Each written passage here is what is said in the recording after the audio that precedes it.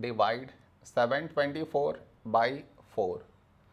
To do this division, we should frame it in this way. 724 here, 4 here. This is your step 1.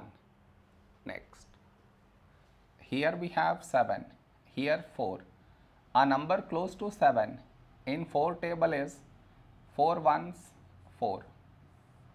Now we should subtract, we get 3. After this, bring down the beside number, so 2 down, so 32. When do we get 32? In 4 table, 4 8s 32. Now we subtract, we get 0. After this, bring down the beside number, so 4 down, so 4. When do we get 4? In 4 table, 4 ones 4. Now we subtract, we get 0. No more numbers to bring it down, so we stop here. This is our remainder, this is our quotient.